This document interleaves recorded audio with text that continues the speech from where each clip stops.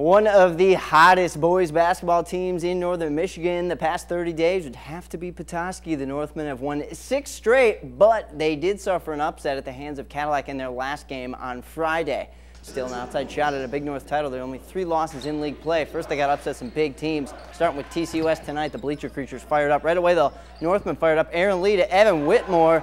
First 3-point basket of the game. First points of the game makes it 3-0 Petoskey. Zach McGuire, just like he plans to do in college football, gets a pick and a finish the other way. Just enough mustard on that one. Back to the Northmen, though. Whitmore, impressive drive inside.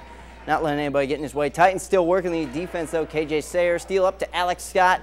Nice lefty finish for the guy who's going to play golf in college. Then Dion Dial, dialing it up to Sayer for the nice alley-oop past the Petoskey defense. P-Town, they're not scared. Jason Burr, case in point. Brandon Carson, beautiful move to work around the defense. Get one up, and it goes. Northmen win a big one, 64-56. Chance to knock off Alpena, the other conference leaders, this Friday.